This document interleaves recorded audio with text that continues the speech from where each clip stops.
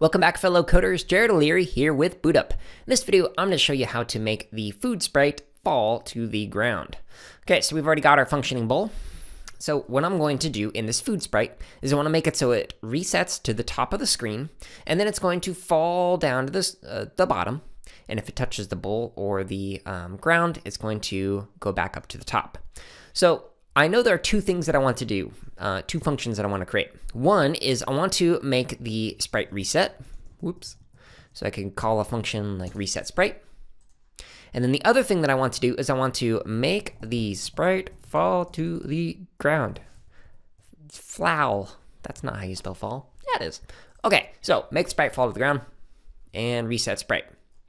So I've created two functions in here, and I knew that in advance because I thought about what I wanted the sprite to do, and I went, okay, one is it's going to fall, and the other is it's going to reset to the top. So if you know in advance what you want to do, it's pretty helpful to just go ahead and create your functions right at the beginning.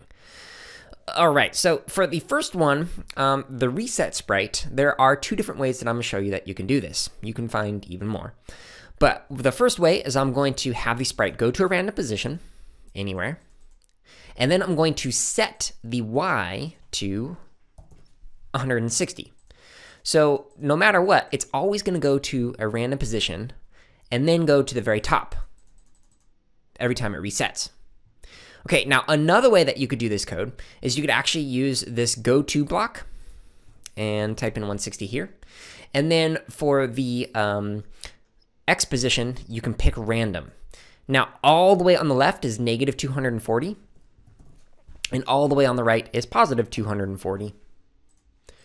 So this code does the exact same thing as this code right here. However, you could make it so that maybe you only want the sprite to appear somewhere in the middle of the top, something like that. So this gives you more control over it. I'm going to go ahead and get rid of this one, and I'm just going to use this code right here, go to a random position, and then set Y to 160. Pick whichever one is more appropriate for your project. Okay, now my second function was to make it so that the food sprite will fall to the ground. So I'm going to use a repeat until, because I want it to repeat falling until it touches the ground. So I'm going to use the less than, and we're going to say if it goes below 160, which will be like somewhere down here where my mouse is, then we'll have it reset. So the thing that it's going to do is it's going to check the Y position. Y is up and down, X is left and right.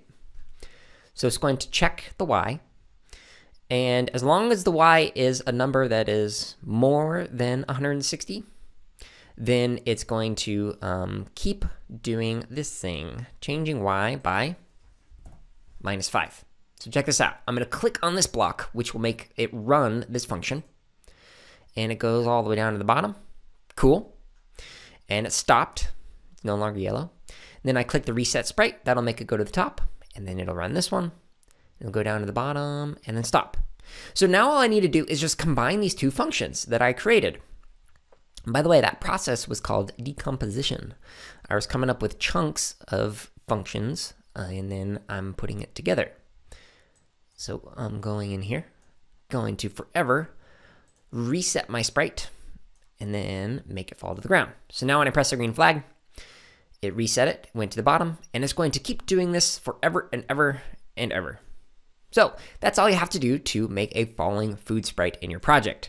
Start with your two functions, one reset, one to make it fall to the ground, add in code like this, and then simply use those two blocks inside of a forever loop, and that'll make your program run. Hey everyone, if you're watching this on YouTube, go ahead and like, comment, and subscribe. If you're not watching us on YouTube, you can find us on that platform as well as other social media outlets by searching for BootUp PD. And if you're looking for more free lessons, projects, and resources for teachers and students, visit us at bootuppd.org, where you can also learn about our high-quality professional development.